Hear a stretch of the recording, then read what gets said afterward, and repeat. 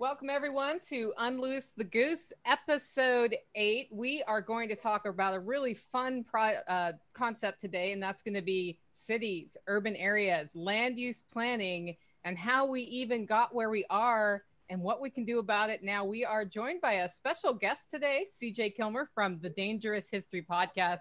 If you have not heard it, then you should totally go check it out. It's Professor CJ, or is it Prof CJ? Whatever is fine. What is your website, though?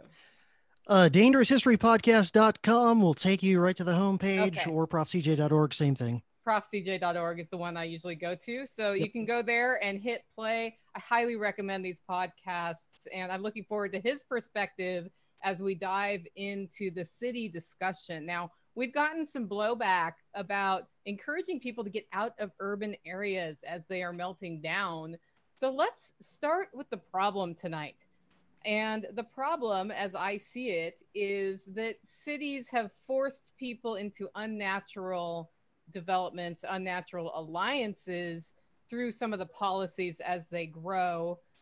And that's the fundamental foundation, like underlying thing that I see going on there. But I think it also goes against some of our human nature. So let's start out with this question, and that's, what do you see as the flaw in urban living vis-a-vis stability in somebody's life? And I'm going to throw it to you, CJ, first. Okay, well, I think as a history dork, I always bring everything back to history, and I always tend to think of things through that lens. And so when I look back at, 5 or 7,000 years of human history and cities, I think there's definitely been some particular times and situations in which cities were the place to go for maximum freedom, in certain places and times and situations. Like if you look back, for example, at medieval Europe, in most ways, most people were better off if they were in the cities there. You tended to have a little bit more, economic freedom and class mobility and all that than if you were some peasant, basically to be in the urban areas back in the medieval period, unless you were the lord of the manor or something like that, it was a pretty raw deal, and you were kind of locked in without many options. But I think the cities, and if you go back, certain places like the Greek city states were probably one of the least terrible political entities from a libertarian perspective relative to like empires or modern nation states. They were less oppressive, unless you were a slave or something, of course. But the cities in modern times, I think there's a few key things that cause them to become really not great places for liberty, and one of them is the kind of the rigid restrictions in the forms of zoning, and then also in many cities in the forms of rent control. That these things tend to really reduce options and capability of people to innovate in cities in terms of like how they live, where they live, how things are laid out, all that sort of thing. A lot of these, at least in the United States, go back to the wonderful progressive era, like the time period of the great Woodrow Wilson, whom I'm doing a many-part demolition of on my podcast. A lot of these progressive ideas gave us things like, drastically separating where people live from where they work and where they shop, as opposed to having these things more kind of intermingled, and that sort of thing. And then I think another thing that makes cities less friendly to liberty than they used to be in some previous times is that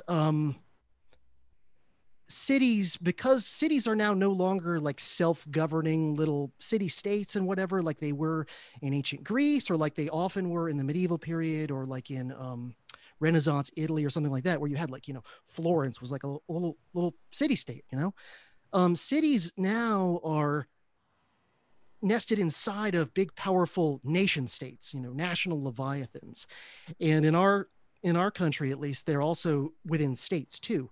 And what this often allows the big cities to do is to socialize some of their costs and problems onto people who don't live in that city and don't even get any of the benefits from, that money and those resources. So, a big city might be nested in a state that's got tons of people that live nowhere near the city, but they're able to dominate the state political system and then squeeze the rest of the state to kind of subsidize themselves and bail themselves out when they need it. And the feds can do the same thing at a bigger level. So to me, like those are the kind of big picture things of what went wrong, is sort of like the zoning and rent controls and other restrictions that reduce spontaneous order and all that sort of stuff. And then the ability of cities to use bigger levels of government like state and national governments to subsidize themselves and bail themselves out, so they don't have to pay the price for their own, bad economic policies and that sort of thing.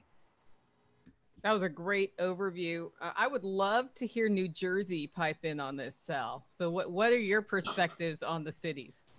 What's the problem? I think he hit the nail on the head. I think nowadays it's a real shit show. I mean, up here, it's like we're basically still on lock. I mean, it's a hard lockdown still. But I don't know if that was always the case. I think CJ brought up a great example about Florence. Back then, you really had a sort of competition amongst like different systems of government. And not that it was efficient or acceptable by our standards, but compared to what we have today, it certainly was, certainly is a step in the right direction. At least there is that element of competition, like I said. And like, that's really what you hear a lot of ANCAPs talk about when they start to get into like secession and federalism and decentralization. But nowadays it's a real mess. And again, like CJ said, these cities are footing the bill on people who don't even live here. So now, like, look at this coronavirus thing, right? Like, I remember there was a thing recently. Well, no one can pay their rent, so the landlords can't pay their rent. And someone posed the question to Cuomo, like, all right, well, what now? And he just said, oh, well, the Fed will take care of it. So why should somebody in Nebraska have to pay people's rent here? So, like I said, I think he hit the nail on the head. It's a real shit show now, but it's not always that case. It doesn't have to be that case. Also, like, cities are sort of a naturally occurring phenomenon, right? Like, that's people conglomerate around ports and areas where trade is sort of centralized. So it's not that we should be hostile to cities. It's more that we should be hostile to cities within states. Well, the first cities, if you read James C. Scott, like Against the Grain, the first cities were really in the modern era, last 8,000, 9,000, 10,000 years, centered around floodplains where you could grow food, and people would gather there to eat, but also for safety, and there's safety in numbers. And that's two main things that cities no longer have. You're not going to be able to sustain yourself in a city, because unless you're Carl Hess, you can't most people aren't going to start a farm in the city, and you can't protect yourself. I mean, look at pretty much every major city in the North and in the upper Midwest. You can't even own a gun. So there's no protection. There's no food. You're relying on everybody. You're basically relying on other people for your safety and for your sustenance. And it just doesn't make any sense anymore. I mean, it has to get to the point where people go into the cities to work and then leave, and they do that every day because they live somewhere else. They live someplace where it's safer and they can better sustain themselves. But the question is, like, how rural do you want to go? Like, what's the ideal size for I mean, municipality? I'm barely outside of the city, but good luck finding my neighborhood. I mean, it's like, if these mobs start coming out into the suburbs, they're going to have a tough time even finding my neighborhood. And if they do, we're pretty psycho here. I mean, everyone's armed here. They're gonna be dodging 62 grains like crazy. So, I mean, but in other places like New York, I mean, you really have to think about if you're going to get out. I mean, going over to Jersey, but going upstate, I mean, you may have to go past Westchester County. So. Yeah, well, it's funny when you think about the lesson you could have learned during 9/11 in New York, right? How many people got stuck? That was rough. Yeah. Oh, we got one raising the hand on the show today. John or Jack, any other thoughts on the problem at this point? So, to me, part of this has to do with a different question, I guess. In our modern society, why is every large city dramatically democratic to the level of socialist liberalism? See, so to me, if you can identify that problem, we can actually identify what went wrong. Because name a major city in America today, that's run by Republicans. And I'm not a big believer in a dichotomy, but I said in a video I put out today that what voting does is show you who the people are that occupy the space that you've decided to move to in the modern world. I can't think of a city with more than a couple 100,000 people in it today. One of the few would be Fort Worth. Fort Worth is a Republican-led city. And if you look at the difference between when the demonstrations happened in Fort Worth over George Floyd compared to Dallas, they were night and day. Fort Worth was the model of what they call peaceful protesting. They did their march up and down the street, and they went to the Capitol and they chanted and they picked up their garbage. There wasn't a window broken. In Dallas, they had the same fires and problems that they have everywhere else. It wasn't as bad, but it was really bad. So what makes it that way? Why do we have so much of a mindset of I want to be taken care of? And I think everybody hit on it maybe without realizing it. What the cities have always represented was safety and protection and opportunity provided to you from resources that came from somewhere else. So people with a predisposition to, I want to live in a place where I can have all the good stuff and do less of the work. The person that, gets on the tandem bicycle and puts their feet up on the handlebars is not the only person in these cities, but they're predisposed by and large to move to them. So I think, to me, that's a big part of it. I think it has to do with size. So the late Toby Hemingway in his book, Permaculture, Liberation Permaculture, Permaculture City, I don't remember what he called it. But he said that the average person can know about 200 people and actually know them in their community. And much beyond that, you really stop knowing people. So maybe you could have 10, 20 fold that. And then you have all these little groups. Like I remember when Philly was not a bad city to live in, Philadelphia, Pennsylvania, but it was because every neighborhood was its own tight-knit community. And so it wasn't really Philadelphia. It was 100 little communities. Once you get to a size where that stops being the case, because anybody that's ever been like in downtown Manhattan or whatever, you walk through that street, you wouldn't be able to pick one person out the next day. You could say, who'd you walk past? I don't know. So we end up, when we get a certain size, everybody becomes an NPC. It's dehumanizing. We stop identifying individuals anymore. And once we do that, we simply want our own needs taken care of. And I think that's where everything goes wrong with these giant cities. That's just my opinion, but that's the context I see it in. I've lived in a number of cities, and I have to say my favorite one was Houston, the one everybody denigrates as the worst city in the entire country. And it was because every neighborhood was kind of its own thing. It was the most bike-friendly city I'd ever been in. I grew up in Portland, Oregon, just for context there. So they're supposed to be bike-friendly, but you're always battling with the government transportation. X or John, anything to add? Yeah, I think I appreciate visiting large cities on a short-term basis. I live in Austin, Texas, which is a pretty large city, but it's not like Houston or New York City. And so when I go to a large city, I visit New York City quite often, and Houston's right down the road. I appreciate the culture, the kind of melting pot aspect of it. I appreciate the commerce, which I think is a big benefit. And with the culture, I appreciate the arts. And there's just so much stuff to do and so much stuff to experience. That being said, I personally wouldn't want to live in a large city for a significant amount of time.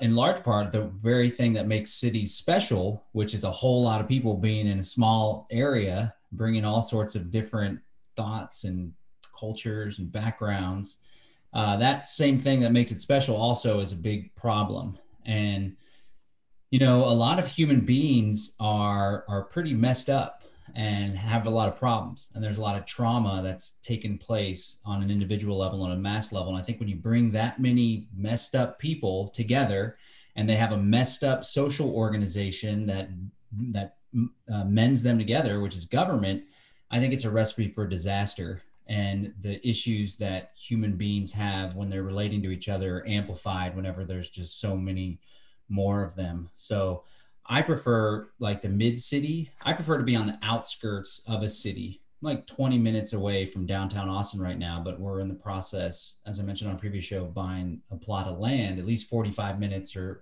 around there away. So to still be able to benefit from the business, the commerce, the excitement, the amenities, but to be able to get the heck out of Dodge and have some peace and quiet, I think is a nice balance. And then, mid-sized cities, we were thinking about anchoring our property as a city where we go to for commerce and for groceries and stuff to Austin. But Austin has really, with the Democrat socialist run city, has really been going down the poop chute. And the homelessness thing is just absolutely nuts. It's turning into a San Francisco scenario. I'm compassionate for homeless folks, but when they decriminalized camping, which is a libertarian question that we could debate about on another show maybe, but when they did that, it really exploded, and all the homeless folks in the South, I guess, were like, hey, Austin's really friendly to homeless people. Now it's bad news bears. So we're actually shifting our decision maybe to anchor to San Marcos, which has like 63,000 people and a beautiful river running through it. And that kind of size, I think, is more manageable. You can know more people. You can be more involved in the community. You can still have some of the benefits of a big city without all of the craziness. So do you all see this as a uniquely American problem? Well, the thing, I don't like people. I like individuals, but as a whole, humans can be very difficult to negotiate with. We're seeing that in the mob rule that's going on right now in places like Portland and Kenosha. And we're saying, like, okay, we want to be outside of a city, but what's the right distance? So for me, minimum 30 miles or a half an hour drive, because that's about one day's hike, right? So if cities are the congregation point, let's say we have a large scale disaster or something, and people will be looking in cities for, how to rebuild or whatever. And that's a day's hike. So you can go get supplies or whatever, and then be back at your homestead, let's say. It's like Jack said, everybody goes to the cities who want an ease of life or easy access to all of the amenities that society provides, let's say entertainment, diverse food, diverse culture, diverse ideas, art, all of that wonderful stuff that helps us define civilization. But when you get that many people in an area together, the manner in which we relate with one another is fucked up at the most basic level. And that many people together in an area with just the basic lack of oxygen, right? There are a lack of trees. And so people are not getting the right nutrients just at the most basic fundamental level, and very much likely not getting the right nutrients in their food either. So you're talking about a population that is functioning at a lesser quality than most others in rural areas would, who are getting high nutritionally dense food, access to oxygen at a higher degree without the pollution and toxicants. And, there is no city that I am comfortable in for more than like a visit, Paris, I would have to say, is one of my favorite, even though it's a shithole in so many of its own ways. So yeah, I think 30 minute drive. What was that, John? Sorry, I'm just saying a literal shithole, Paris. Yeah. I just happened to like their bakeries, and that was it. So well, that's like New York City. I mean, when I go to New York City, it's like Little Italy, Little Koreatown. Sal, what do? We go to Chinatown. We go to Chinatown when I go there. Right. Now you're getting the Wu flu. Yeah. I don't. There are more dangerous predators in a city than any national park in any part of the world, especially Washington, D.C. Yeah, exactly. So I'm always like on alert in a city, and it's just hyper like sensations and yeah. I got a question for CJ. You brought up something that I thought was pretty interesting about like you tied it into like the progressive era and how they tried to like separate people from the places they work. Can you like just explain that a little bit?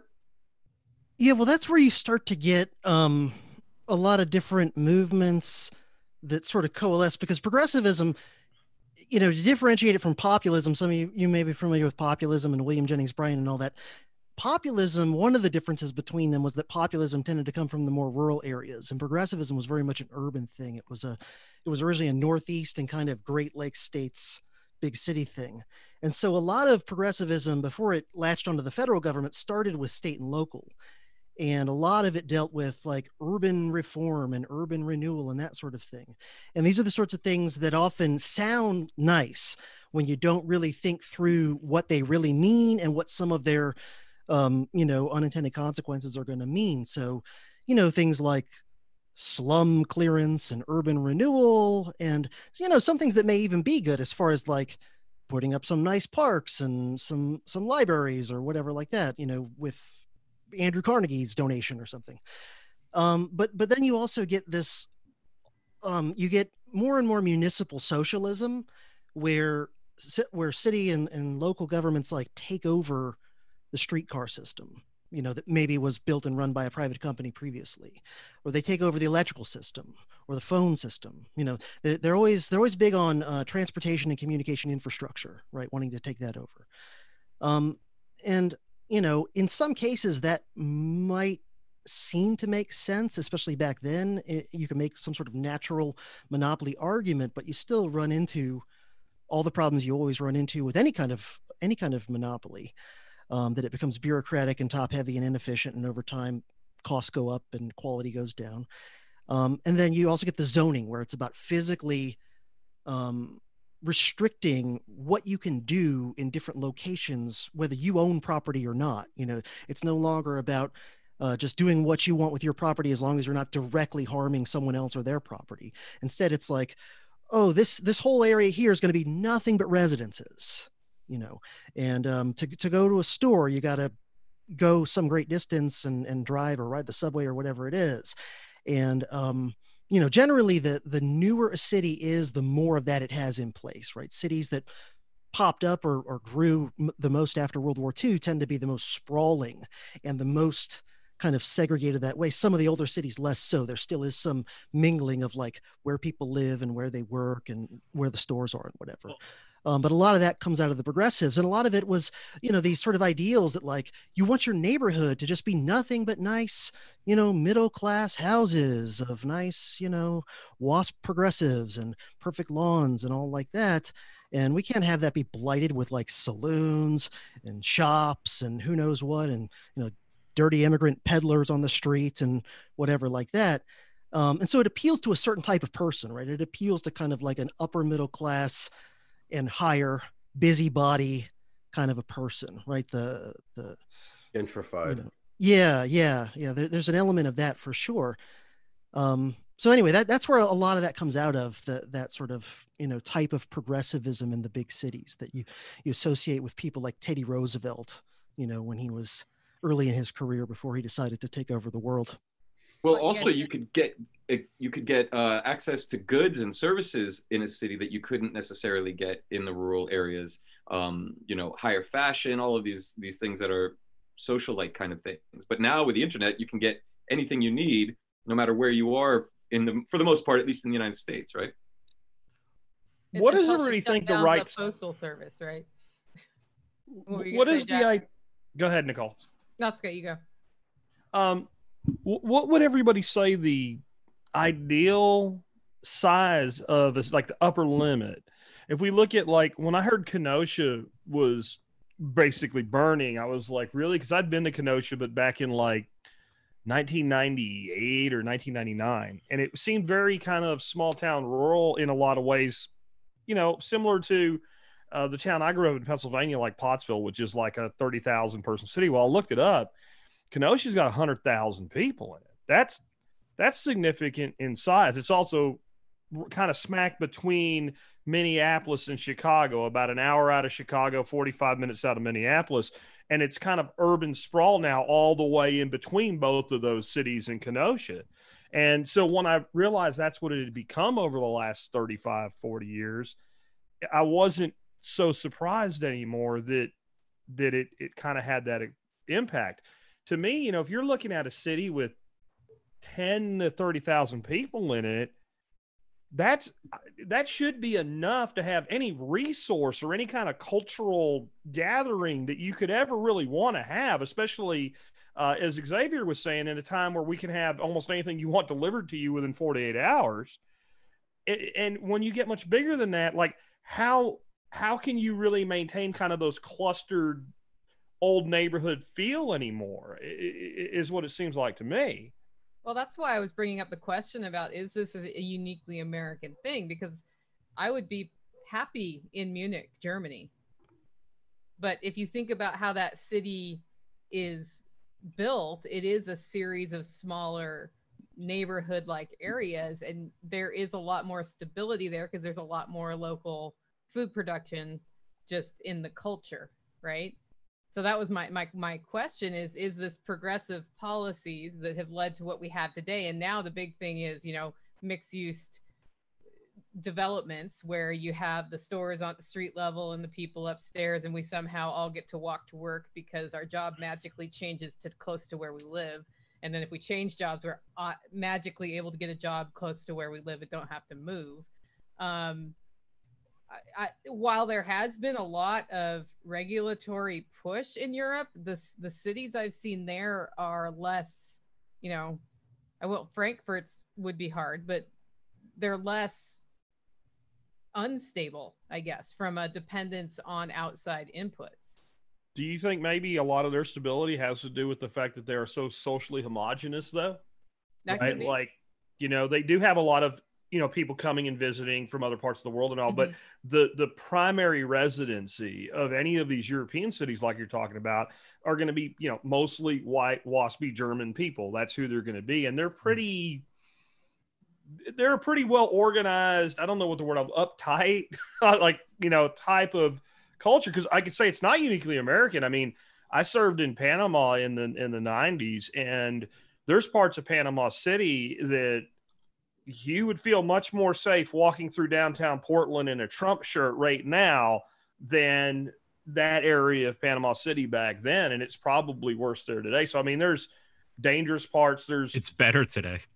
Panama City. Yeah. The Americans are moving on where you go, right? Americans are moving to Panama like crazy. But it depends on where you go, right? There's still some neighborhoods there I could show you that. Well, that's everywhere. Right. That you really, and when I say neighborhoods, I mean big enough to be its own city that you really don't want to go to, especially if you're obviously American, that there's still a grudge held because, well, you know, we launched an air war on a country that didn't have an air force. And so, yeah, there's some bad blood. But Panama is a great place to be in the countryside back then. And it probably still is today. If I were to go to Panama right now, I'd move to Cerro Azul. I mean, it's beautiful mountains, and I would rather be there than Panama City. I promise you that. I think you hit on something, an important factor, Jack, in community cohesion and the absence of conflict. And of course, here in the United States, it's a quote unquote melting pot, right? And there's people that came from all over, originally Western Europe. There's a lot of Italy and a lot of China, and it's just a whole big mesh, right? And that can create conflict because there isn't that cohesion, that identity, so to speak, where everyone can relate to one another and there's a similar history. And so when you were saying that about the homogenous aspect, I was thinking about Chidan, Mexico, which is Michoacan, which is one of the most violent states overrun by cartel groups. And we had the honor to visit the city and stay there and meet with the elders there. They overthrew their municipal police department. They ran out the mayor. They did away with politics, state and federal. And they did it because the cartel was working with municipal police and they were deforesting, all sorts of stuff. But it got me thinking, because when we're down there, it's super hopeful. They literally have pretty damn close to a free society, right? They have this indigenous form of government, but everybody's okay with it and it works for them. And people are like, well, that'll never happen here in the US. And I try to remain optimistic, but one of the elements that made things so effective and work for them as far as freedom goes is that it's an indigenous community, not just the past 100 years, but thousands of years, going back to the same family bloodlines resisting against the Aztecs, you know? And so we don't have that here in America. There's not a unified, people can pay homage to this like American exceptionalism, independence kind of deal, freedom, right? But a lot of us know that that's total baloney. So I think absent that homogeny, it does make it more difficult for people to get along, and especially for people to put up some large scale resistance to state tyranny. See, when I was growing up, we had a really diverse cultural background of people that lived in the small city I grew up in called Pottsville.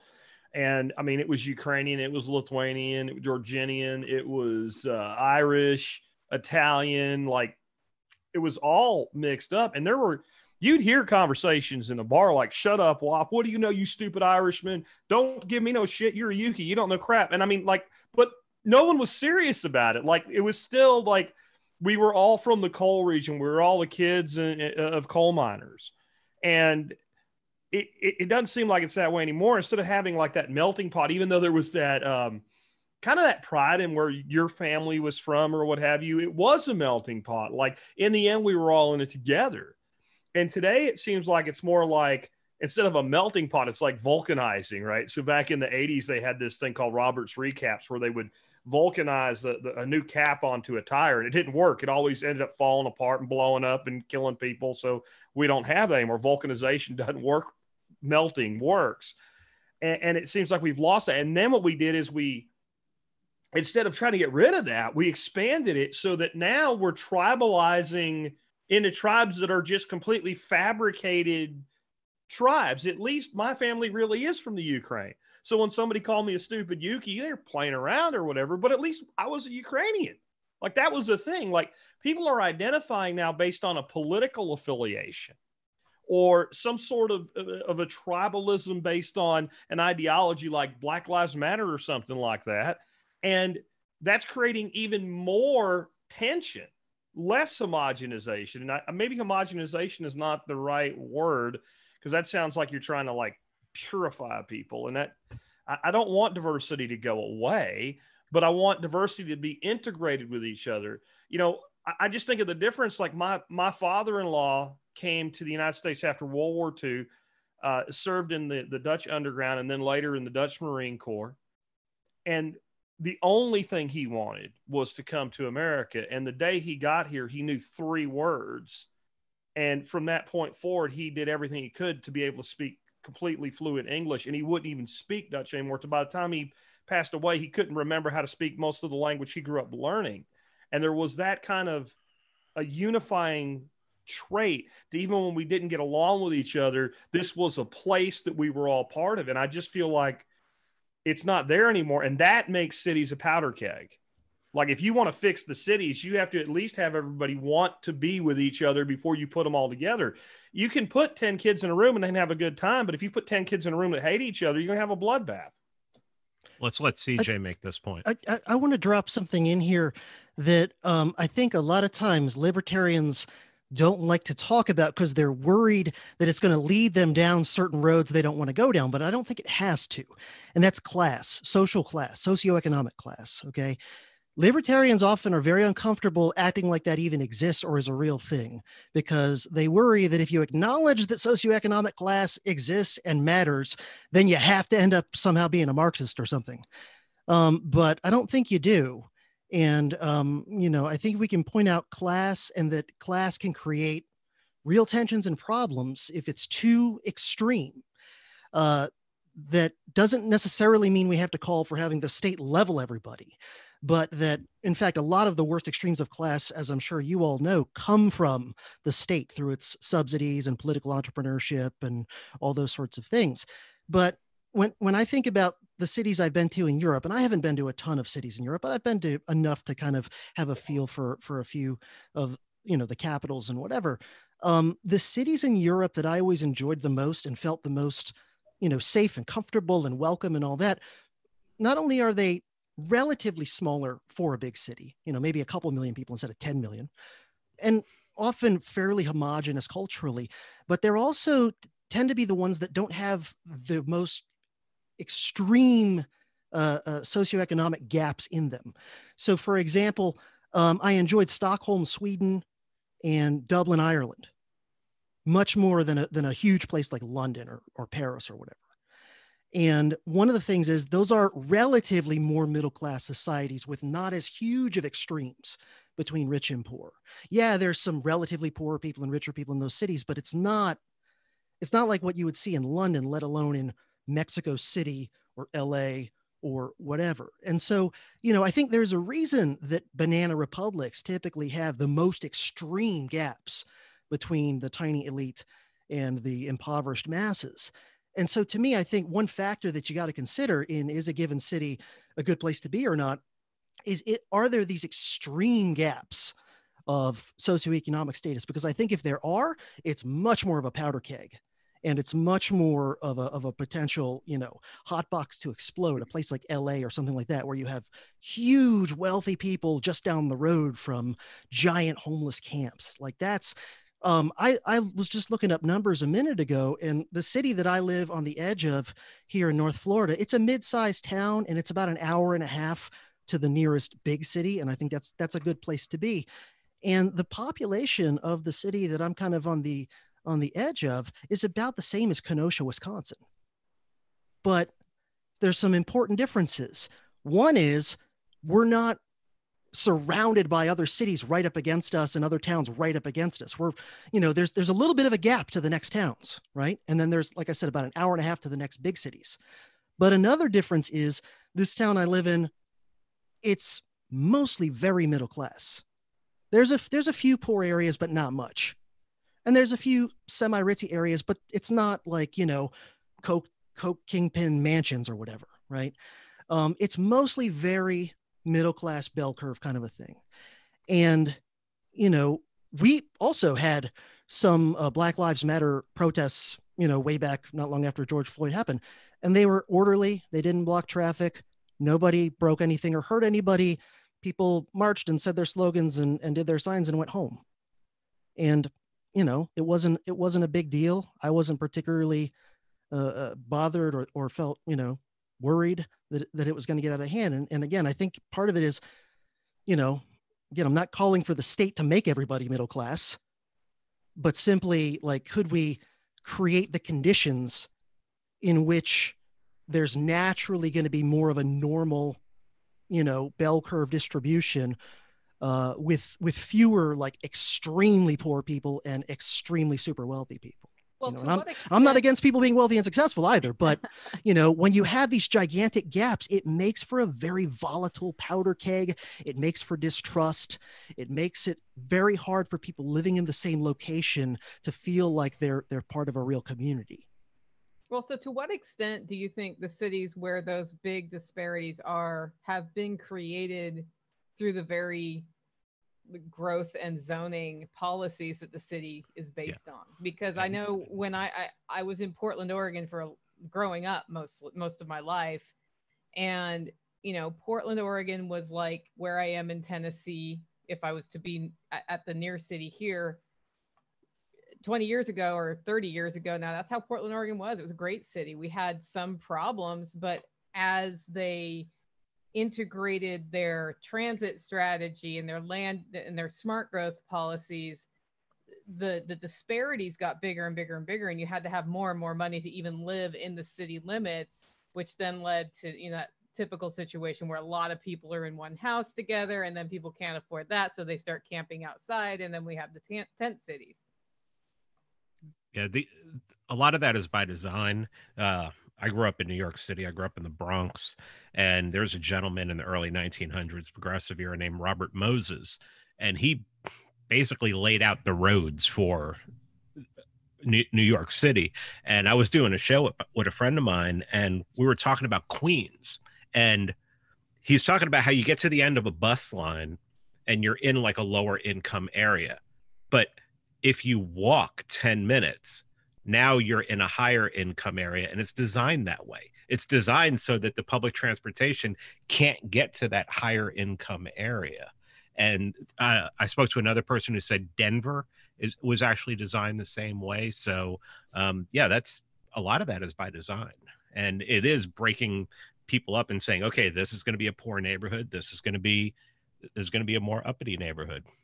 So here in Austin, the comprehensive planning and the zoning that's taken place, it has had a huge impact on the way the city is now. Like in the 20s, they segregated the city. So we have IH-35, which goes all the way up near Jack, and maybe some of the rest of you goes all the way north into the country. On the east side of 35, they sent all of the African-American and Latino folk. And that was in the 20s. Then in the 60s and 70s, they did their next big city zoning, and they sent all of the industrial zoning to the area in the low-income minority neighborhoods. Now they're doing it with Agenda 21, which I'd love for us to touch on today. They're utilizing Agenda 21 and their smart growth policies to invest not where there's market demand, but in these same poor neighborhoods to try to spice them up and do smart growth and new developments. And in reality, what that is doing is creating more gentrification. So now the folks that had lived in these neighborhoods for generations, they're having to live outside of the Austin city limits in Manor and other towns that are at Pflugerville and Round Rock. And so there is this big disparity. And the ironic thing is the government comes in and says that they have all these policies that are going to level the playing field and redistribute the wealth and help the poor folks, when in reality, it's the government intervention that exacerbated the problem in the first place to a point where there is going to be wealthy people and there's going to be people that aren't driven to succeed or don't want to make a bunch of money. They just want to get by. That's a natural phenomenon, but I think government intervention in markets have made that even worse. And government intervention in cities has created more of a segregation that still lasts to this day. But Well, why? Central planning is always going to produce crazy imbalances and distortions and mismatches of supply and demand and all these sorts of things, right? So, we should expect the same thing that caused the Soviet Union's economy to be so ridiculously, imbalanced and out of whack. If you apply the same idea of top-down central planning to, planning a city, that in a similar way, you're going to get all these weird, out of whack things that probably wouldn't be anywhere near as out of whack if there was more market forces being able to operate. Are we back to a size issue though? Because I mean, I'd never really thought about this before till CJ was just talking about the social stratification and the disparity. But like where I grew up was a pretty small place, about 20,000 people. That means there's only going to be so many kids. So like there were only a handful of wealthy families in the whole area. And, I was a dirt poor kid of a coal miner and hanging out with the Yingling family of Yingling beer that everybody knows it today. Back then it was only an estate, but they were still very wealthy. Well, I remember being a kid and all of my friends and I, we didn't really understand when we would watch TV or something and they would have these kind of cliquish high school shows where the rich kids were over here and the poor kids were over here. And the reason was simply that say all the rich kids decided they were going to have their own little clique in Pottsville, they would have been pretty damn lonely. Yeah, it'd be like there just wasn't that many of them. So we had this natural mixing of there was definitely a social class if you based it on income, but the people interacted with each other it wasn't like, oh, you're the rich kids or oh, you're the poor kids or oh, you're the middle class. Like we just were kids and we just all hung out. And I think when you grow up with people, you have decent relationships, you tend to have decent relationships with them as adults. So we never kind of looked at it like us and them. Like we just all hung out together and there was no real, you see what I'm talking about? That tension between the haves and the haves not, it wasn't there. It was very community oriented across all the income levels, because if you're the only rich person, you got to hang out with the poor people or you're alone. So once we get to a certain size, do we allow that stratification to become more possible? Do you I think it's also the land use planning, like the smart growth, urban growth boundary pushes people in. So then every little piece of space, the price of being in that space goes up. And that means you have to have more money to even be able to afford a 1-bedroom or a studio apartment. And so there's been some questions on YouTube about why do some cities have a bigger disparity? I think a big part of that, it's not the only part of it, but a big part of that, or the way it happened in the places where I've seen smart growth, which are all on the West Coast, is that's the core foundation of it. And then they make transportation really expensive, except for if you're on the government transportation, and then that only goes where they want you to go, right? You look along the train lines in Portland, and the crime rate within a mile of that's higher because people can finally afford their ticket, right? They can get on there and commit crimes and get back on the getaway train. And it's all by design. And I think it's I'm the conspiracy theorist tonight, but I think it's by design to keep the poor people poor. and Do to you keep think them out of You're the not rich the only people conspiracy area. theorist. John's over there going, me, and Yeah, I. yeah. Agenda 21, Agenda 21. That's what Same John's here. saying. What do you Yeah. think about gerrymandering and what it has to do? Like, do you think that there is a concerted effort to keep congressional districts in certain populations so that they can have maintain their seats, right? Yeah, that's a big part of it. And in Atlanta, redlining. I mean, there books have been written about the redlining here. How we have the second worst traffic in the United States, from what I understand. L.A., Orange County being the only other one.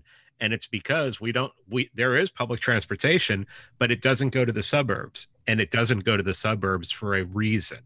And they up until about 15 years ago, they were very open about the reason why it did not go to the suburbs. Now it's whispered, but it was very loud when I first moved here. What's the reason? They don't want black people moving to the suburbs. That's flat out what it was. At least though, Or I would in say their one thing with schools. Atlanta is Yeah. you could get on the train at the airport and get to downtown, and at least that made sense, right? It goes right to my house. That's how I go to the airport. That's the only time I ever take public transportation in Atlanta, is going to the airport, because it goes directly into the airport. So they spent gazillions of dollars on trains in the Dallas-Fort Worth area. You can't go from Dallas to Fort Worth or from either city to the airport on the train. We have one of the biggest airports in the world. If you wanted to build a mass transit system that made sense, you'd connect your two giant cities, and you'd have a triangle that goes up to your airport, and you'd build from there. And no one uses it. It's actually, you can actually use it for free, and no one uses it because you're supposed to pay, but nobody makes sure that you do. And still nobody uses it because it doesn't go from where people are to where people need to be. And I don't think it's the same reason that they had it in Atlanta, Pete, but it also doesn't make, and it's, again, could that happen without government? Would any private entity ever build a train that went from a place where no one goes to where no one wants to be? Like, that can only happen with government. But I mean, when we try to come up with solutions, my only solution to these city problems is don't be part of it. I hate to be that way, but yeah, no, I agree with that. I'll go ahead and throw out a number. I think for someone who's looking to have like some of the nice, stuff and places to go and stores and whatever, but who doesn't want to be completely smothered and miserable and whatever, and who has any sort of like a libertarian streak in them psychologically, I'll throw out, I think the upper number should be about 50,000. Okay. And there should be some gaps to the nearest town and a bit bigger gaps to the nearest big cities. And the reason I throw out 50,000 is basically, again, a history thing.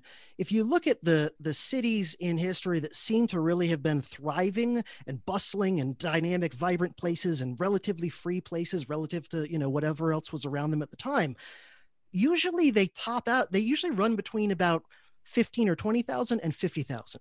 Right. And I'm talking about, most of the Renaissance Italian city-states, most of the free medieval cities, the Greek, right, polises, poli, or whatever the plural is there. And even look at some of the cities of like the era of American independence, right? Like Boston, Philadelphia, Charleston, South Carolina. Those were all between like 10 or 15,000 on the low end up to at most maybe 40,000 on the high end. And so it seems to me like somewhere around 50,000, when you get over that, is where it starts to go off the rails. And part of it's the depersonalization and diffusion of responsibility, the loss of kind of cohesion of real community. And part of it too, and I think this is especially true post-industrial age and perhaps especially post-automobile, is that once you get above 50,000, your stress levels just operating and going to and from work go off the charts. Let's be honest. If you've got to fight with giant traffic every day in a major urban area, that's just going to put you in a rotten psychological state day in and day out. It's going to reduce your patience. It's going to reduce so when you see another person on the street, you're less likely to smile and nod or say good morning or whatever. You're just going to be in a pissy mood as your default happiness thermostat level.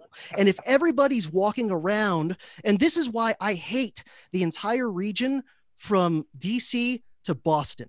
That entire contiguous megalopolis, I can't stand it. I can't stand it. And I think a big part of it is most of the people walking around in that crazy corridor, I think they're just kind of pissed off and miserable and stressed as their default setting. So of course they're not going to be friendly. Of course they're not going to have patience. Of course they're going to lose their shit if you accidentally bump them a little bit or whatever it is, on the sidewalk. Of course they're going to flip out about everything. And, of course, because if you jam that many rats into the maze, of course they're going to start to lose it and not act like regular, good, normal, relaxed rats. Dude, anybody here who's married knows that if you stick 2 humans in a box for a long enough period of time, they are going to fight. If you stick 10 million people in an area that's really tight, they're going to fight, right? And they don't have access to oxygen. I'm sorry, Sal, go ahead. Yeah, it's Sal's turn, but I want to take a quick pause before I hand it to you, Sal, and do what we usually do at the beginning of the episode. What's everybody drinking tonight? What do you got, Jack? I was being good and going non-alcoholic, and I was drinking sparkling water, but then my wife brought me the 2020 equivalent to a Zima, a White Claw. We love Dorothy. Wow. I'm drinking Kratom. Kratom. Yeah. Boy, I wish I had me some of that today. Yeah. Coffee. Okay, what do you got? Coffee. Who has coffee? Pete. Pete, is it Hollow Roast? Don't ask me that every week, please. CJ, what do you got? I'm super not Folgers. I'm super Ned Flanders square and boring. If it was the weekend, I'd be sipping some Irish whiskey, but it's a weeknight, so just good old fashioned pure water run through a Berkey. Right. Berkey water's good. Right, water. I had Kratom, but now I'm having some Patron. All right. Kratom and Patron. This is really hard to come by. It's Rapture of the Deep. It's a dark molasses moonshine. Where is it out of? It's out of Canada. Nova Canadian Scotia. rum. It's really good. It was That's cool. It's fantastic.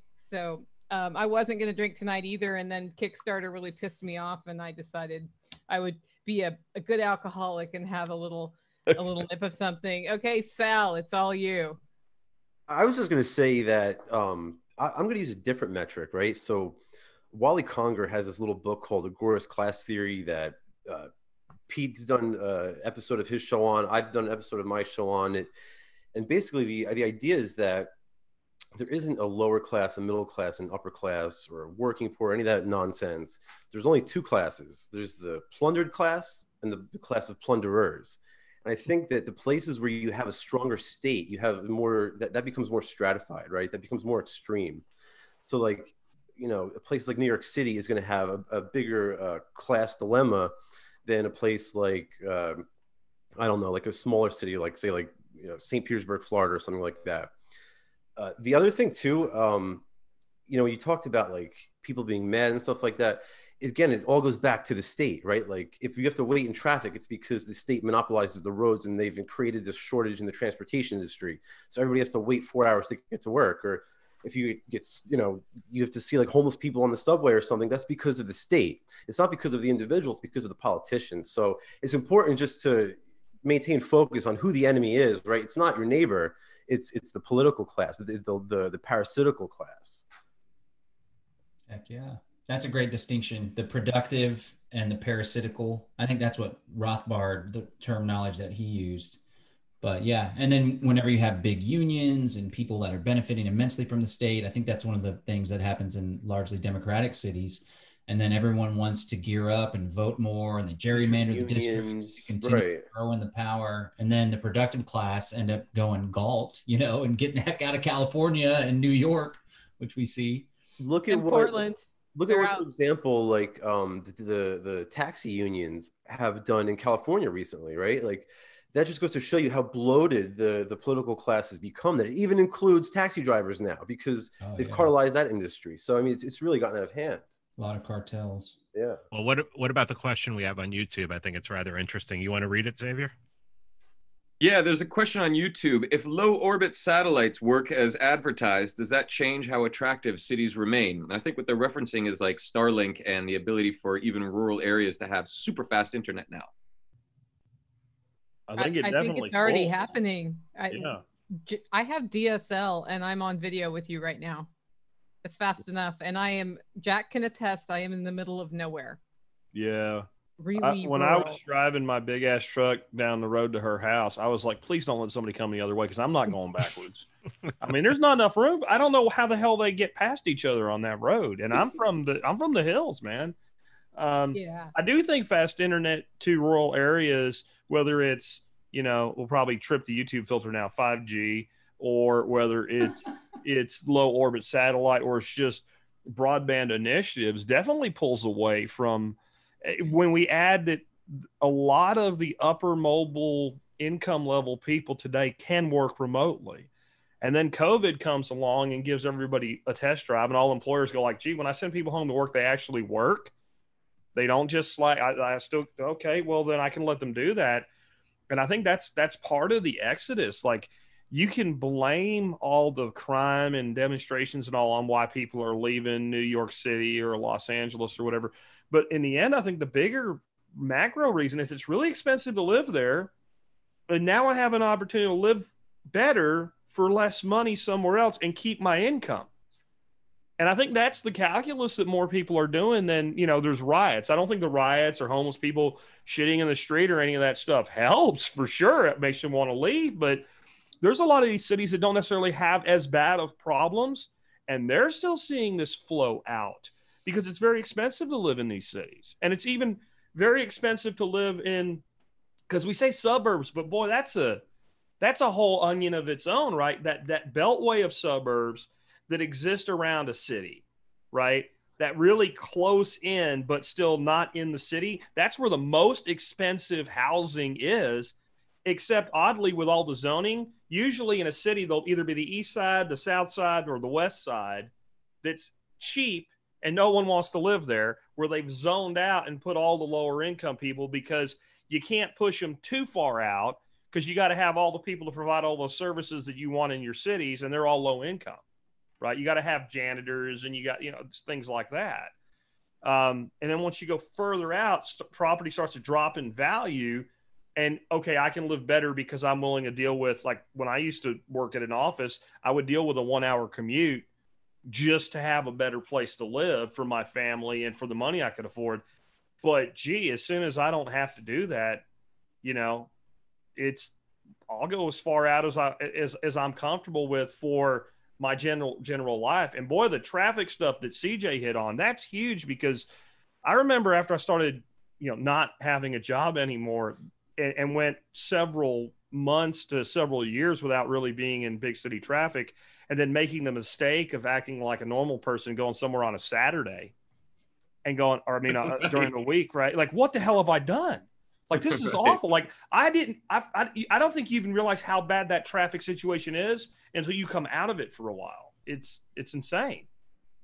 And then when you go back into just a little hint of it, you're like, oh, I can't do this again. So Brad Smith, whoever asked that question on YouTube, that's a great question. Brad Smith, who's the former president of Microsoft, has this book called Tools and Weapons, where he talks about how Microsoft is actually trying to expand broadband access into more rural communities in America. And they're going to do it for free based on the idea that they can sell secondary services and products on top of that broadband layer. But my point is that it's the market that's fixing this problem, right? It's not the political class that's fixing it. The market is naturally coming up with solutions to this and making rural areas more accessible to people who are oppressed in these big cities. And it's not just goods and services. I just realized it's education and an opportunity that gives people the reason to move to cities and why they did in the first place. And now with the internet, done. You can do whatever you want from wherever you want. You have access to all of the education in the world, and you have the market. So you can sell anything you want that you can manufacture, make, or produce. So you don't need to go to the cities anymore. Especially if you make a living digitally. Exactly. CJ, what are your thoughts on that? I mean, coming from a historical perspective, X hits on it really hard there. Like, if you go back to the the Middle Ages and what have you, when a person wanted an education, like the universities were all in the cities, like you traveled as a young person to one of these great educational facilities. And maybe we've lost touch with the reality. We're still doing that. I mean, if you think of the universities that people, the really desirable universities people want to attend, most of them are either in big cities or they're the small town. But it's like we were saying earlier, there's a big difference in a town of 50,000 that's the biggest town within an hour and a half, and a town of 50,000 that's 25 minutes away from a city of 2 million. Like, really, people have traditionally gone to the city for an education. Yeah, and it made sense in an era where, books were relatively scarce and where you had to have physical access to everything. And so, you could sell going to Oxford or whatever simply on like, it's got the biggest library in the time zone, and that gradually becomes less of a thing over time. And obviously with the internet and everything being digital, it mostly becomes, pointless. I mean, not only can you access so much stuff digitally for free, but, if you add in, ordering books off Amazon or wherever and everything else, it's like you pretty much can access anything you want. I mean, I'm basically a book hoarder. I've got more piles of books and whatever. Like I probably should seek medication at this point for my book problem. And I don't live close to a big city. I can't remember the last time I actually bought a book from a brick and mortar bookstore. And I have a bunch of digital books too, but I still like the real stuff. And then sometimes, you can only find some really old obscure book. You can only find a hard copy. But yeah, I think it changes everything. And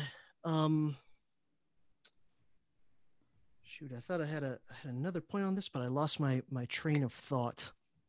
It happens. It's the Goose factor. Really. I've already, earlier today, I already taught Goose. multiple history classes over Zoom. So yeah, you love that, don't you? It's a lot of fun. It's totally way better than actually talking to people in person. Do you have to wear a mask when you're teaching on Zoom? Oh God, that's a thing. No, I'm sure some idiot somewhere is probably doing that, but yeah. Dude, I was reading about this business meeting they were holding over Zoom, and they were all required to wear masks, and someone took their mask off and somebody got up and left the meeting.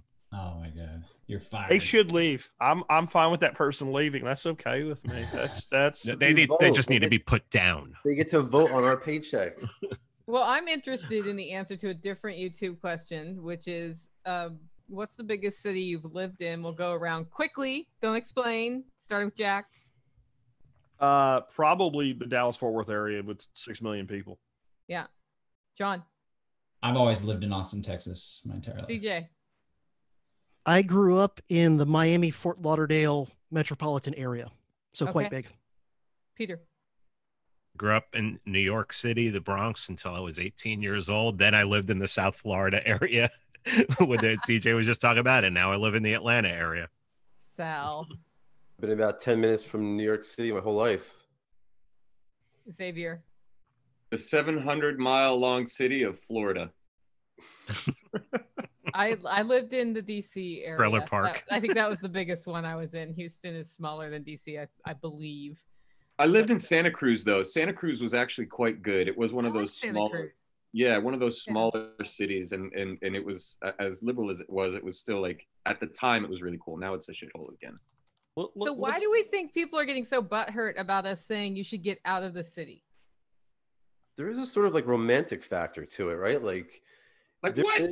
There's something to be said about for like, before this coronavirus crap happened, like every single night I could do whatever I want. There's always a Bitcoin meetup or whatever you're interested in. That night there is a group of people who have some event going on about it. There's always a bar or a restaurant, a million things you could do. And the idea, I've been kicking around the idea of leaving for a long time for all the reasons that we've been discussing, but the idea of like leaving, it is sort of like it's almost like you have to break up with one of those girls that's really bad for you, but like she's like gorgeous and you can't leave her. It's like something similar to that like situation. Oh yeah, that. Just be honest, it's not because she was gorgeous. I think it's because a lot of people want to leave, and they've talked themselves into a situation where they believe that they can't because it requires change, it requires sacrifice.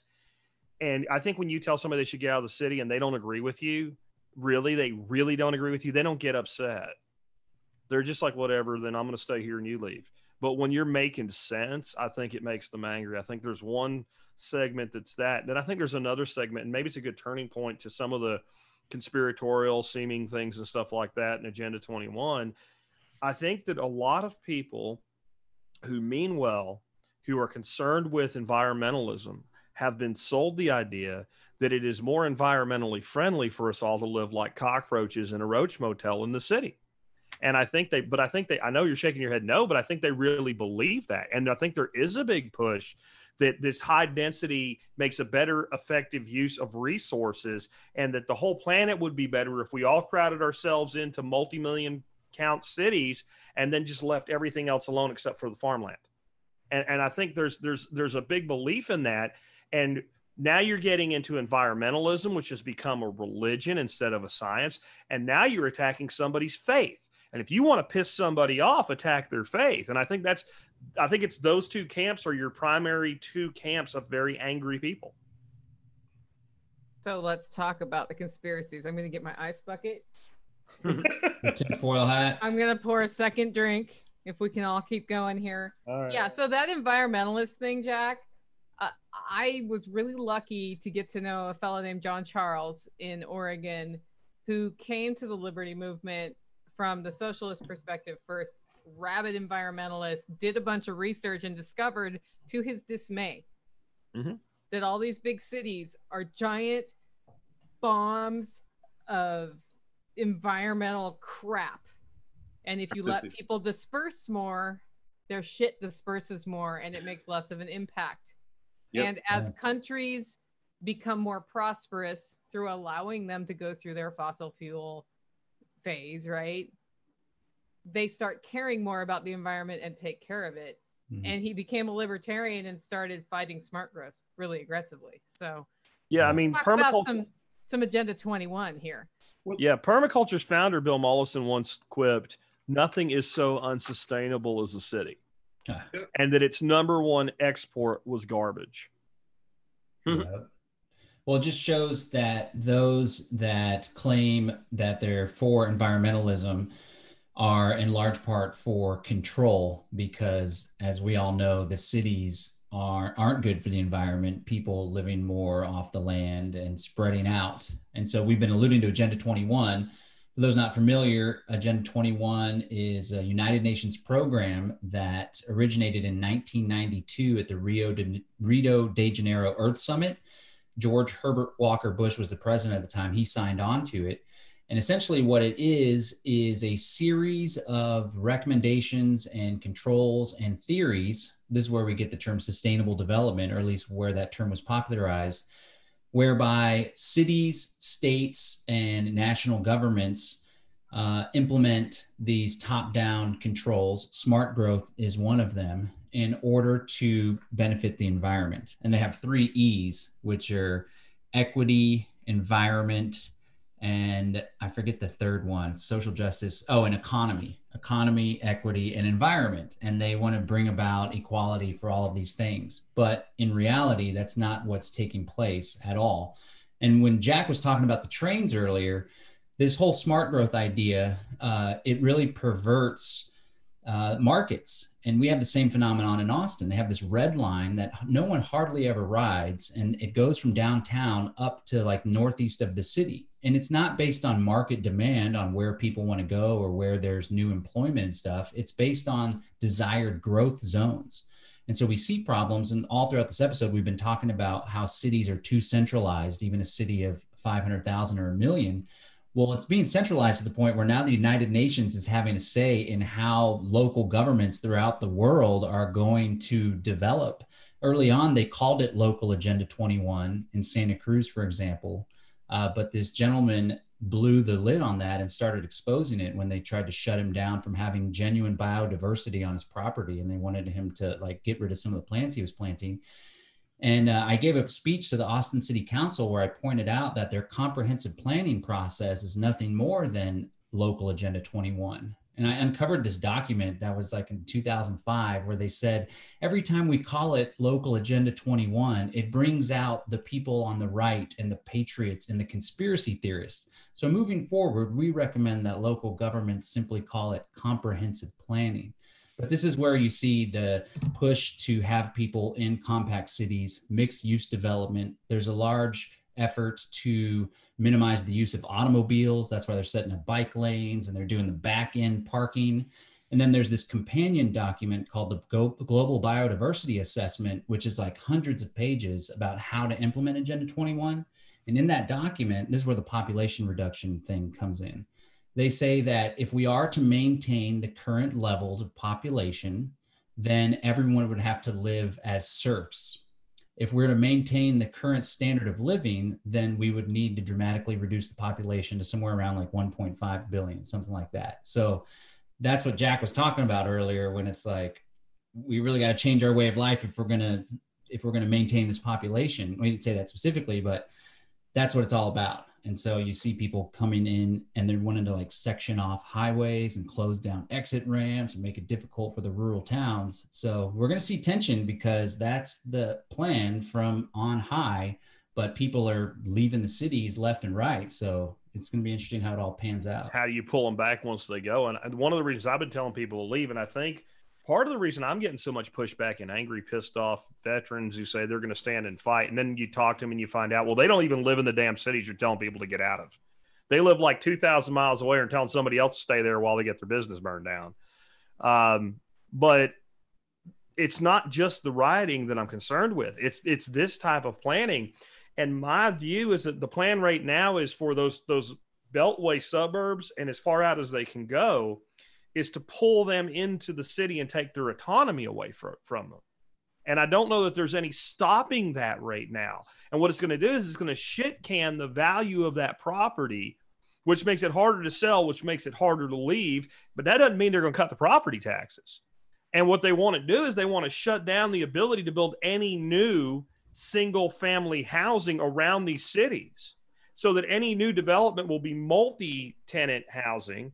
They want to put in, basically project housing to make it fair. And I think that it's kind of been slowed down at the federal level. And I'm not a huge fan of Trump, but I will give a person credit for what they've done, whether I like them or not. And that plan was well underway under Obama, and Trump has stopped that.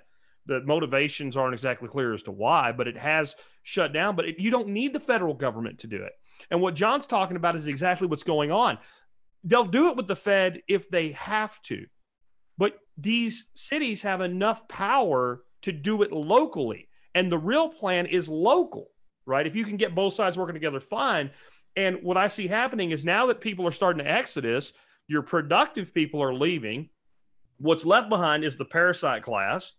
And you also have kind of this group of people that feel guilt for their success. They're self-loathing, self-deprivating people. They'll vote for this crap because they think they're helping. And what you're going to end up with is these cities growing like a swelling amoeba to encompass everything around them. And to me, that is like, get out. Please get out. Because I don't think, this is what we were talking about way back to episode 1 with Vin, of like some of these shifts that are coming, these great changes. You're not going to stop this. You have to figure out how to deal with it. Like, it's like trying to stop a grist mill stone or something. You're going to get ground underneath it. You got to get out of the mill. Yeah. And I also don't see enough people aware of what this is to actually have any sort of resistance or counter options, right? There aren't enough people as sophisticatedly educated on these topics. There's not enough of us, let's say, to actually do something about it in that regard, because everybody's got their little topic that they're keen on. But to look back with a 40,000 foot perspective and say, this is the big wave that's coming, how do we surf that? It's like, how do you get out of the way of a tsunami, right? We're sitting here saying, oh, we can dodge the system, we can find the gray areas where we can work and get out of the state's way, but the job of the state is to take over everything. Didn't this happen before, though, CJ, right? Like, isn't this all just the same thing all over again in a new way with new paint? If you think back to, like, the 1600s in the countryside of England, like, didn't the industrialists, as they started to advance forward and move toward an industrial society, say, hey, how do we get a peasant who just, sits around and has everything he needs working 3 or 4 hours a day to move into these industrial centers. And then didn't we just do the same thing again with the Industrial Revolution in the United States? And that's why we had the education system brought in from Prussia that we talked about in the last episode. Because how do you get the farm kid who has everything he needs to move to the mill town or whatever? I mean, isn't this just the same thing all over again, but now worse? Yeah, I mean, there's often, deliberate policies to do that, to provide that, proletariat, so to speak, by removing their options to not be part of the urban proletariat. But when I look at something like Agenda 21 and all that sort of stuff, and I admit I'm not like a super expert on that, but one thing that I always think of is as a parallel are Indian reservations. And I think that people who want to rule, sometimes they consciously know this, and sometimes I think they just sort of instinctively, tacitly kind of hit on it, that the best way to control a large group of people is to make them dependent. Because if you're dependent, then you're not going to push back, you're not going to rebel, right? This is why it was the feisty independent farmers who began, the American Revolution in colonial Massachusetts. It's these feisty independent people who were not dependent for their living on anyone else. And so, you look at the strategy of Indian reservations, right, was confine these people to a terrible piece of land, remove, exterminate the bison and other game in the area so they have no capability to leave the reservation and be self-sufficient, and then make them dependent on Uncle Sam bringing in crappy military rations every few months or whatever. Otherwise you starve to death. Well, if that's the situation you're in, you're going to be a nice docile Indian. You're not going to go on the warpath because you're literally going to starve if you don't get those GI rations next week for being under good behavior. And I think that that's basically the kind of principle that's at play. It's the same sort of idea. Why do they want to herd so many people into dense cities? Because, well, if you're in a dense city, you're much more dependent in countless ways for being able to take care of your basic needs. We're seeing that a lot, these days, that people in dense cities have a much harder time when anything goes wrong a little bit of taking care of their basic needs. And they certainly can't do it without the state if they're in the middle of a giant, urban metropolis. So, in terms of, would you liken it to a farm? Yeah. Oh yeah. In a lot of ways. Sure. Yeah. Same idea. Idea. Like the Federal Reserve. Yeah. Yep. And you get rid of the cows that are giving you a problem, right? You butcher them first, and you want to breed docile cows who are going to agree to whatever fences you put up. Yeah, and you use, goodies. It's not just the prod, right? You use goodies too, like, you feed them and you take care of them, even provide them with healthcare. Yeah. But how about UBI?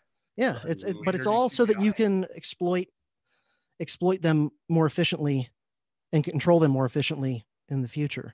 So, and I have to jet in a minute. So I'm going to have to bail out. Something else I have to do. Thank you for being here. I've loved your contributions.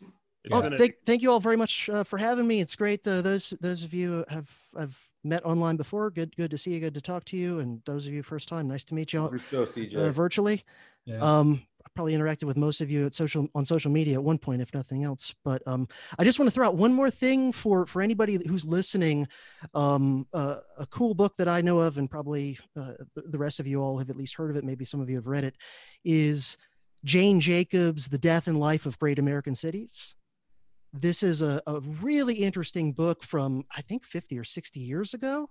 And it's been a long time since I read it. And I'm sure don't agree with everything in it, but it was a very, very interesting look at cities and the difference between like real cohesive, organic neighborhoods and communities versus the type of stuff we've been talking about here today, as far as these centrally controlled, centrally planned sorts of, progressive dystopias that so many people find themselves in today. So CJ, also, if you have any goods or services or a website that you'd like to plug, please do. Absolutely. DangerousHistoryPodcast.com. The Dangerous History Podcast is available wherever you like to consume your podcasts. And it is the, if Murray Rothbard, Lysander Spooner, George Carlin, and John Carpenter got together and had a kid, and that kid grew up to be a history nerd who started a podcast, it would be my podcast. Nice. Yes. Cool. Thanks Take for care, joining CJ. us. All right. I like Have that a good rest of your night. the dependency and independent distinction that you made. I think that's really valuable. And it's obviously more when you're in the city, you're more dependent. When you're out in the rural area, the farmland, you're more independent. There's a lot of power to being independent. Absolutely. Thanks very much for having me on. Good to talk to all of you. Take Take care, care. Thanks, CJ. Bye-bye. You know, one of the things that Konkin said, and don't ask me to find the quote because I won't be able to, but he said something to the effect of, you take a little bit of logic, a little bit of revisionism, and a little bit of counter-economics, and you mix it in a pot and stir it together, and you get agorism. So CJ really has a great perspective, and I really encourage everybody to subscribe and listen to his podcast because it is so informative and educational. I have learned so much history from that show. It's one of the best podcasts out there, in my honest opinion. And I'm not just saying that because he was our guest. No, I would agree. I was excited when I knew we could get him on. I've had him on my show a few times, and he's a history professor that's teaching what they won't let him teach in college on a podcast. That's the best way I can describe it. Back on our subject, he was talking about the rise and fall of great American cities, and I had a picture come into my mind when he said that of Chicago back in early 2000s. I was in Chicago for business reasons, and I had to go to the airport. And just out of curiosity, I took the train to the airport, started to question my sanity and my safety on the way. But then we ended up going through a part of Chicago that I don't know if you'd even see it if you weren't on a train. And it was awful, but it wasn't awful because it was like gangs and stuff like that. It was almost to the horizon in all directions, rusted out, destroyed, dilapidated, looked like third world war zone industrial. And I didn't see a human, not a single person on the streets. And it was almost like being in some sort of dystopian movie. And you look at how much is there and how much resource, and there's that many people in Chicago, and this is all just sitting there. And I just wonder, they use the term Rust Belt, and I think people get offended by that. Well, maybe you've never seen something like that. Like how much of that exists in these giant cities that are still supposedly successful cities, and there's these massive swaths of absolutely nothing in them. And if you want to fix a city, can anything be done with that? Detroit has same way, yeah. I mean, Oh, there's a lot that could be done. It would just take some vision, and it would take some commitment on people's parts, right? To build gardens, rip up concrete, repurpose buildings, make sure, but then you have the problems of how can you zone them? Can you zone them for living in if they're dilapidated? Yeah, condemned. Yeah, if they're condemned, it makes it hard. But there are bunch of awesome ways to refurbish them. I mean, even malls that are falling apart now, you can turn them into mixed living situations. There could be some opportunity for like crypto millionaires to go in and buy up a couple city blocks and invite some people to stay there. But you're going to a total shithole, so you get what you pay for oftentimes. But I mean, I think if you tore it all down, I mean, another way to look at it, I was having breakfast one day with Toby Hemingway before he passed away. And I had just seen this documentary that morning in my hotel, and I think it was Detroit, and there were these like 4 or 5 story concrete buildings, and it was about trees, how trees come back. And there were like trees growing on the roof, and they had like crumbled through the concrete, and the roots had gone down to the earth. Nice. And it looked like some kind of eerie temple or whatever, but this building had only been abandoned like 25 years ago. And I told him about it, and he got this twinkle in his eye, and he goes, "See, it won't take long."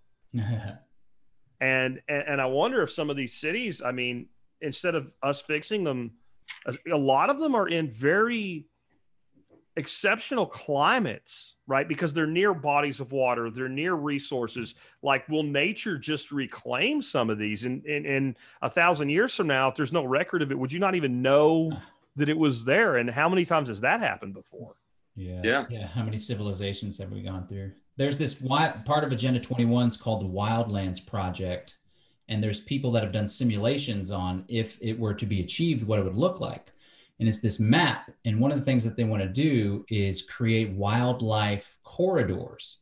So essentially right now, what we in large part have is like almost all of the land is fenced off, right? There's a lot of open area, but a lot of land is owned by people or the government, and it's fenced off, and the wildlife can't go through. Maybe deers can jump fences, so on and so forth. What Agenda 21 wants to achieve is reversing that role, whereby the humans are in the compact cities that are representative of these small black dots on this wildlands project map.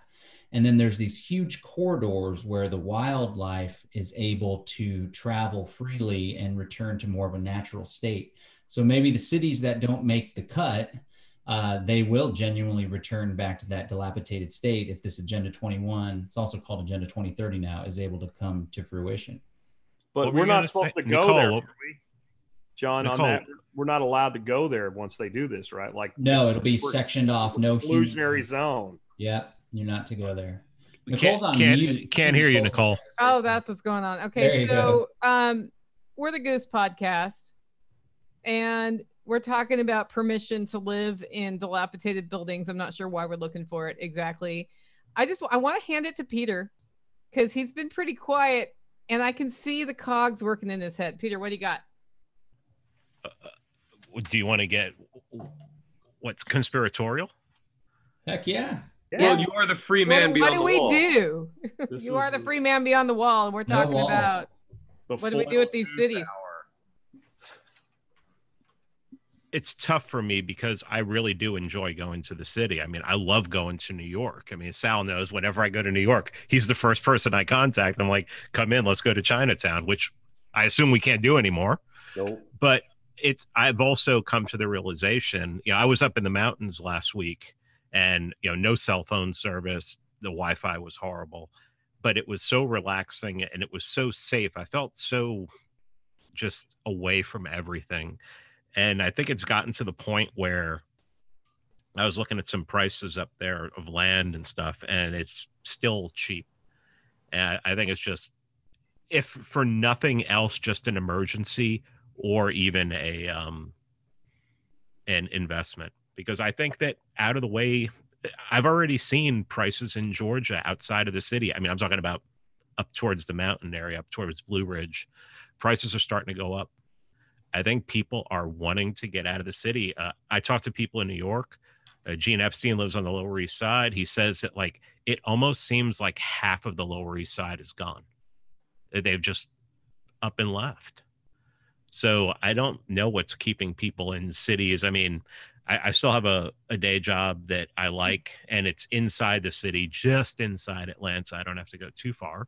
But yeah, I think it's just gotten to the point where I think that when you think about some of those futuristic dystopian science fiction shows, movies where the city just is, Judge Dredd kind of stuff. I mean, that to me, I don't think I'll see it in my lifetime, but I in the next 100 years, I mean, cities could be like that, especially if we keep going the way we're going. If we don't have any kind of evolution, if we don't have any kind of awakening, well, yeah, and an intellectual awakening too, people to become curious again, to ask questions again, and to, the last 6 months has just convinced me that there's no way we can rely on probably 98 to 99% of the population for anything. I mean, they are just mindless automatons, scared for their lives. And, we had the CDC last week say 94% of the people who've died from this had 2.6 on average comorbidities. And Dude, it's like, that was a conspiracy theory.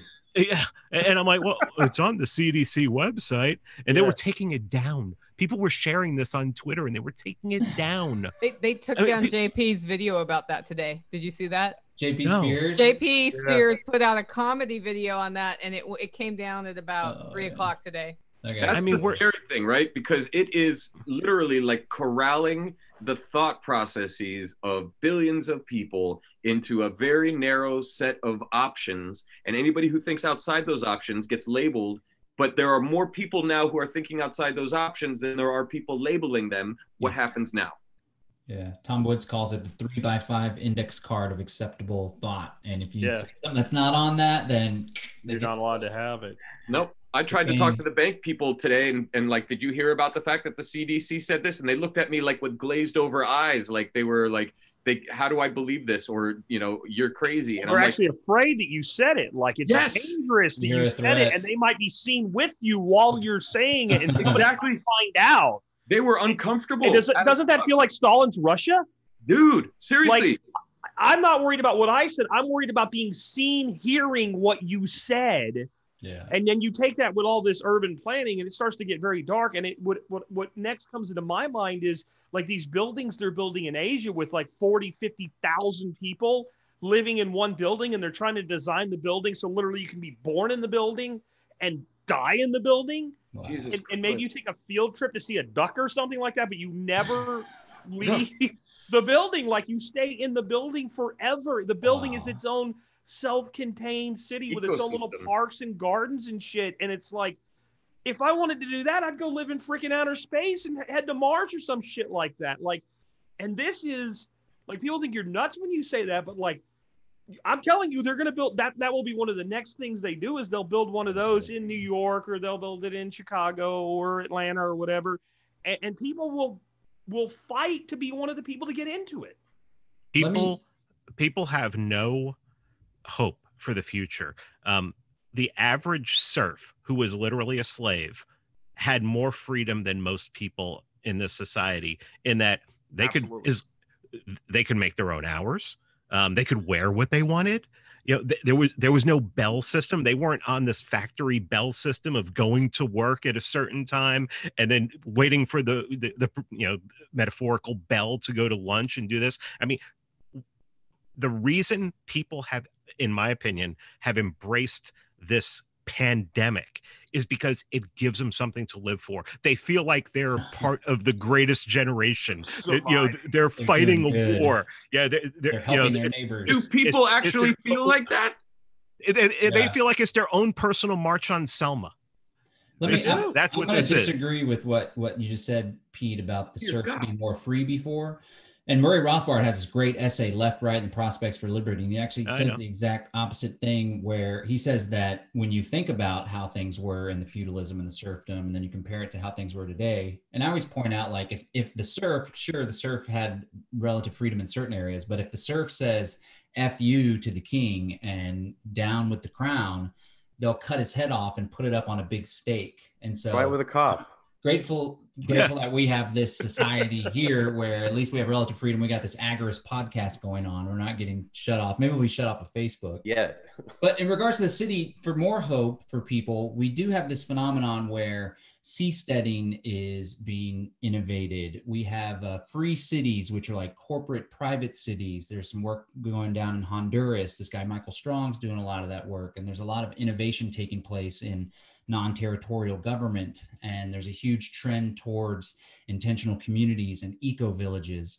And so while the 98% may be non-playable characters and they're just going along to get along, bear in mind, it was only 2% of the people that fought the American Revolution and had that big drastic change in the history of this country. So I think if enough of us, rather than messing around on Facebook and putting out a bunch of podcasts all week, started building and cooperating together and networking together and throwing some money down and maybe getting some land and creating our own little mini city states, hopefully we can grow the conscious agora and show people that there's another way to do things. And when people see us with the nice tan and we're eating healthy and we're having a great time and we're like raising our kids in a tribal way, maybe more people will say, hey, I need to get the heck out of the city and go try what some of those guys are doing. Gotta get going, guys. Take care, y'all. Bye, Peace. Pete. Thanks, buddy. Or build your tribe in the city, right? You know, I hear people not wanting to break regulations to live in a commercial building in blown out St. Louis, which is blown out. Well, the only thing you're dependent on the government for in that situation is hoping the police don't kick you out and they can turn off your water and electricity. If you figured the water and electricity out, you can live there. You're just not legally there. Does it matter if you're legally somewhere or not? If you have a big enough squad, I guess it doesn't matter. I think like the thing is, I think a lot of if the host dies and the parasite goes away too, and eventually they're going as people leave in droves and exiles. There was an article in one of these papers up here just this week that like the U-Haul companies are overwhelmed with people leaving. Yeah. And as that like continues, you're going to start to see like the parasitical class start to dry up. And I think that's a lot. Like that's what this rezoning is all about, because people are leaving, so they're trying to attract them in with, oh, now we're going to gentrify the area. Yeah, there used to be projects here, but now we need another excuse to get people in. So we're going to put up bars and whole nightlife scene. So that's the first thing. The other point too here is that I'm confident it's going to get better, right? Using tools like, all the different tools we talk about in our shows, from crypto anarchism to cryptocurrency and stuff like that, that will enable people to sort of become more free. 3D printing and permaculture, things like that is going to start to help people, and it's going to enable that process, that transition into the more rural areas. I don't think cities are ever going to die, right? There's always going to be a need for people, are always going to conglomerate around areas of commerce, but I think eventually the state will wither away and the cities will become less oppressive. I like that optimism. Cities aren't bad per se. It's the politicians it's the in artificial city, or the artificial community that's imposed on people. Look at what Lori Lightfoot, the natural city growth. Right. Look at what Lori Lightfoot has done to Chicago, or what Bill de Blasio has done to New York City. And it's, by the way, it's not even just cities, right? Take the whole state of New York, or the whole state of New Jersey, or Puerto Rico, or Massachusetts, or California. These places are on the verge of collapse, and we're not too far away. We're not too far off, in my opinion, from that day. And as that happens, I think that's going to put pressure on the national and the federal government to sort of bail them out. Eventually, the federal government won't be able to bail out these progressives, and you're going to have a serious major collapse on your hands. And I think that's sort of the direction in which we're headed. Okay, so we're near ending time. I think we'll wrap up on this. What I'd like to do is just go around the horn. Any final thought? Keep it short, and then tell us how to find you in other places besides Unloose the Goose. We'll start with Xavier. Final thought is, I will never drink tequila again on the show because I am so angry. Usually I become very happy after I drink tequila, but some of the things just got me. You can find me at Fireon Global Partners, PHIREON globalpartners.com, or just fireon.com. Okay, John, what do you got? I'm looking forward to coming up with some funds and getting a nice 10 to 20 acres far away from Austin, Texas, where I was born and raised. And as Sal was saying, we had one mayor that dramatically shifted the city and accelerated its demise. All it took was one mayor with 2 terms. And literally there's people defecating all of the streets. The prices and the taxes are skyrocketing. They want to increase property tax during all the COVID stuff when everyone's struggling to pay rent.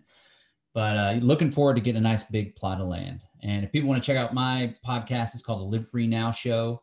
You can go to livefreenow.show. And if people want to know what all this crazy kratom stuff everybody's drinking is all about, you can get a free ounce at freeounceofkratom.com. Nice. All right, Sal. So I guess the final point that I would make is, of all the terrible things we've said about cities, it's all true. The one point I would make is that there's a lot of opportunity for counter economics in the city. Much more so than rural areas. If you're in Agorist, a lot of times people say, how can I get started in counter economics? If you live in a city, there is no shortage of available options to you. And customers. Yeah, exactly. Really. Other than that, I think, obviously you can find me, sallyagorist.com. I'm on Twitter at Sally Mayweather. And I sell 3D printers at 3dprintergoburr, BRRR.com. Jack. I'm going to just restate what I've been saying for years and a lot lately. Get out, get out, get out, get out. I think that all of this is going to accelerate. And I just want to be clear, when I say get out, I'm talking about what I've been calling flashpoint cities. There are some well-run and well-ordered cities still. And if you've been well-run and well-ordered and not locked in your house in the last year, this year here, and you haven't had complete misery and your city hasn't burned, guess what? You live in a pretty stable city, and it might be one of the ones worth staying near. But in general, I just think if you really want to do a lot of the things that we talk about, getting out of the cities or having a way to get out when necessary is is probably of paramount importance to your future and liberty. As far as finding me and what I do, I'm at thesurvivalpodcast.com, or if you don't want to type all that crap out, tspc.co. And you can check out my podcast. We've been running 12 years, and it's probably worth checking out. A lot of people seem to like it. Give us a shot. If you haven't yet, maybe you will too. Okay, I'll wrap up. We get into Agenda 21. We talk about land use planning, and a lot of people think it's a great idea. They think that stopping the city from growing into the country preserves farmland. And what it really does is it exacerbates the disparity between the rich and the poor. It makes a bigger poor class because a poor class can be controlled. And we don't want to talk about it. I think whoever brought up that point today is absolutely right. If you're in a city and you're building the life you want to live in the city, more power to you. I have lived in some cities and I've loved it when I had money, because it took money to be happy in the city. And what I realized over time is I work hard for money, and it goes further in the country for me. And it gives me more stability, more freedom, and more of the kind of life I want to live, where I can have a cocktail at 4 p.m. with a bunch of smart dudes on a podcast called Unloose the Goose. So really, if you are in the city and you're like, but you're wrong, look at your city, look at the policies, and look what they're doing to you. In the cities that are melting down now, if you're not in it, that's probably already happening in your city. I'm watching it start to happen in Nashville. It's just behind the curve. It's not that it's immune to it. And that's because they do come in at the local level first and work their way up. And there is no counter push at the local level. So I hope you've enjoyed tonight's episode. Do head over to unloosethegoose.com and sign up for our email list. The sign up is there in the upper right-hand corner. Follow us on MeWe and Facebook and Twitter, and follow this channel as well. I'm pretty sure we need to set up a Parler account, Jack. That seems to be... Follow my Parler. I speak for all of us on Parler until y'all get your lazy asses over there. Yeah, we should also do a text service so that when we get shut down by the wonderful social media conglomerates, that we'll still be able to contact people directly. We have it. It's called Telegram. I do want to thank all the people who've been supporting us. We've had some people talking on MeWe about putting together show notes to start getting some of these links we talk about putting in and then don't put in our show notes into the show notes. We're really busy and we don't know exactly what we're going to talk about on the podcast. And then we're like, yes, we got it out. And then we run and start doing other things. So if you send me a list of what you think should be the links from a show, I will totally add it to the posts. And if you're thinking you want to, help spearhead something like the Parler group or anything else, let us know. You can just go to unloosethegoose.com, click on contact. I get those emails. Jack gets those emails. Anybody else who's on here who doesn't get those emails can. We've just been not littering your inbox. Guys, with that, have a great evening. Honk. Honk, honk.